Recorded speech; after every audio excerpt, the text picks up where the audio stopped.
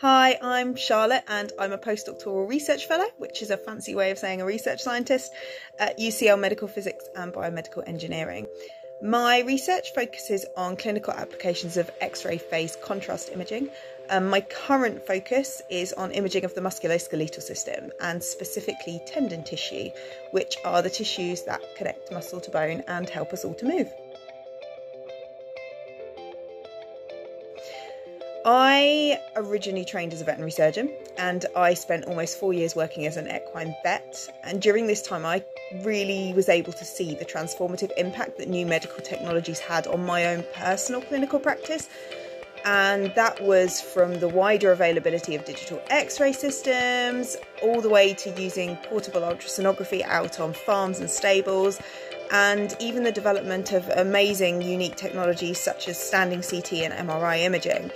And to be honest, I just wanted to be a part of that community that brings these really exciting new technologies to clinicians around the world.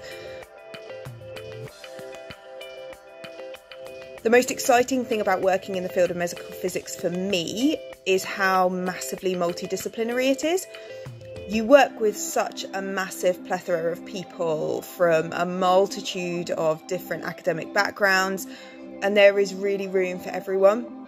So in my research group alone, we have had in the past engineers, physicists, material scientists, medical doctors, mathematicians, and then me, a veterinary surgeon. It really is an incredibly unique career and unique department to work in.